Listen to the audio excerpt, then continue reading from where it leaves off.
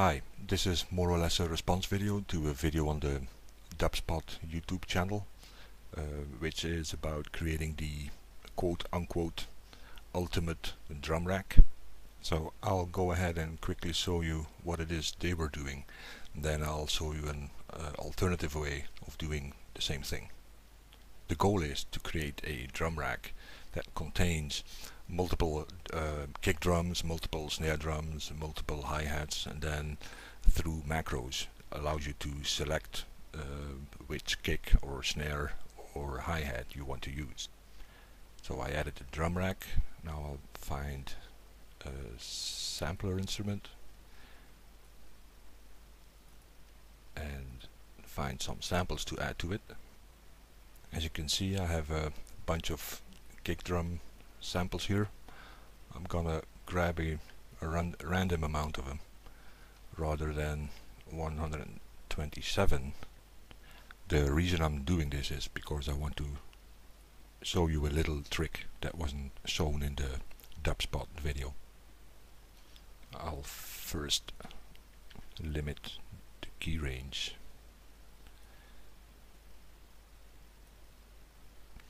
Now going over to the selection. In the Dubspot video, even with less than 127 samples, if you select distribute ranges equally, what you now get is that each sample spans, instead of one slot, it takes up multiple slots in the or a range. So in this case it goes from 0 to 4, which is not ideal. So let's undo that. Select all the samples. As you can see, I have 22 of them, meaning the range I want to use is from 0 to 21.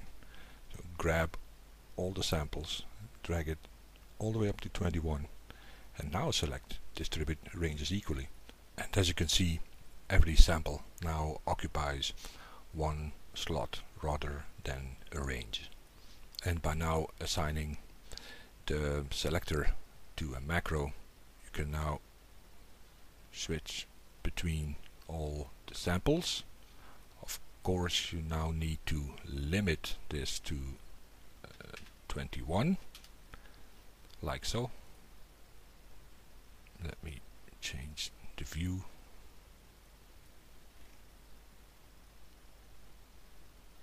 There you go. Calls all the way up to the last sample. And to complete the drum rack, you would now use the same approach for the snare drum and the hi-hat as they did in the Dubspot video.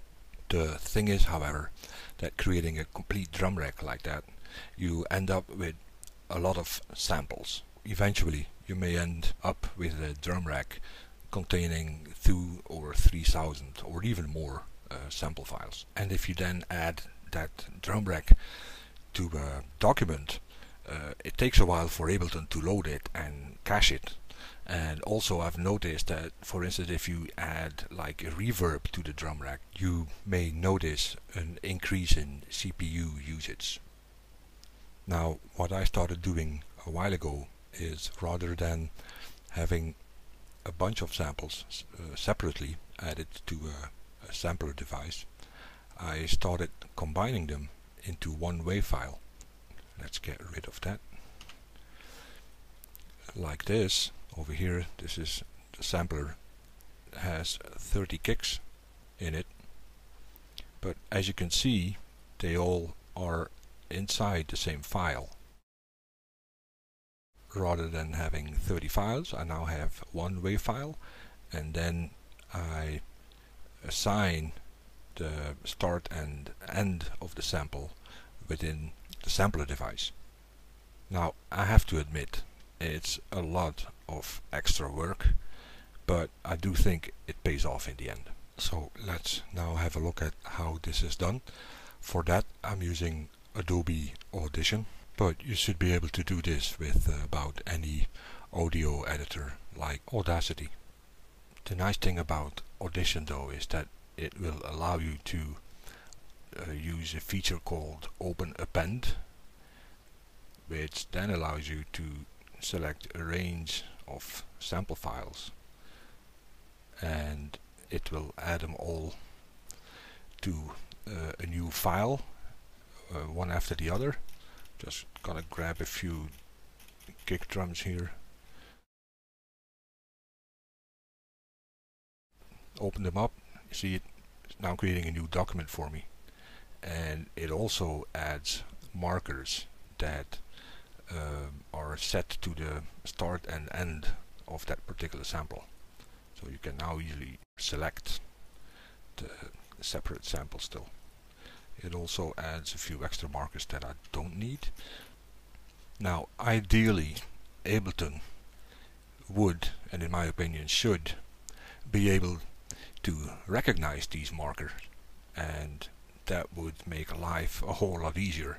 But as you can guess, that is not the case. So even with these markers stored within the WAV file, for some reason Ableton does not use them, and I hope that this is something they will add in the next version of Ableton Live. Now, in case you're wondering why I think that is important, if you just look at the markers here, as you can see, like the second marker starts at 0.131, then the third marker starts at 0.245. So if I want to use this file in Ableton, I now need to manually add the start and end points, which is just a lot of work and painful to do, which would not be necessary if Ableton would just recognize these markers, which are stored within the WAV file. So what I do to make things a little bit easier when bringing this file into Ableton is to place each sample on an even start position and make the length of each sample the same as much as possible. Now, I'm not going to make you sit here and watch me go through the whole process of doing that. It's basically selecting a marker, cutting it, and then pasting it on an even time within the file, and do that for all the markers within this file.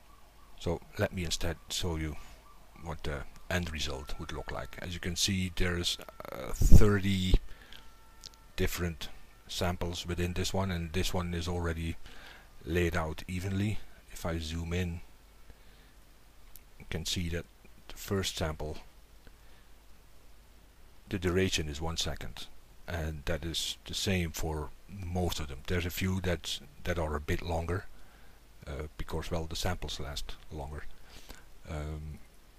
and I put a 1 second space between every sample. As you can see here, there's a 1 second space, and this allows me to work a bit faster when bringing this file into Ableton and then setting all the start and end points for the specific samples within the file. With that said, let's move over to Ableton and see how that works exactly. Let's go ahead and grab a new sampler from my templates. Now find my sample files, which I have stored within my project. Okay, the percussion. Let's have a closer look at the sample. So there you have them. There's like 30 percussion samples within this file, and in a minute I will just duplicate this file here 30 times. But let's start by setting the key range. So I have to only do this once. Now select the file, and hit duplicate or Control D. So 1, 2, 6, 7, 8, 9, 10, 20, 30. As you can see, I've selected all of them, and now it says 30 samples are selected. So far so good. Continue by setting the selection. I have 30 samples. Starts at 0, so go all the way up to 29.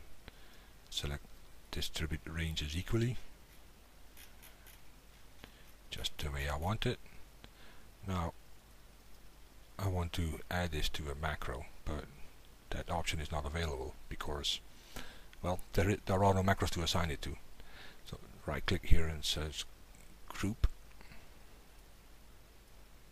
Now I have an instrument rack, and now I am able to assign this to a macro.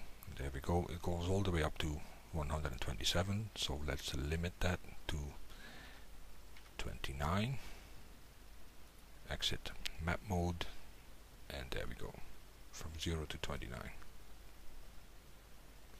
Now of course every file still plays the whole sample file, which is not what we're after. We still need to define the start and ending points for each file here. By default, the sampler, the start and end points are defined in samples, but if you right click on it, you can switch to seconds, which is way more convenient for what we're about to do. Now, as you may recall, I've made sure that every sample within the file starts at an even starting point, so 0 seconds, 2 seconds, 4 seconds and so on, and all of them last for 1 second.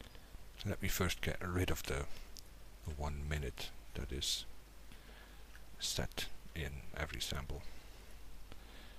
Let's pick 59. See, otherwise that's stuff that happens and is annoying. So anyway, first sample starts at 0, ends at 1 second. Second sample starts at 2, ends at 3. So I went ahead and set the timings, start and end points for all the samples. So if I now quickly scroll through them, you can see that everything is set properly. And now it's just a matter of testing this out and see if it works. I have some basic MIDI here, nothing special. So let's play this and see if we can get some noise out of it.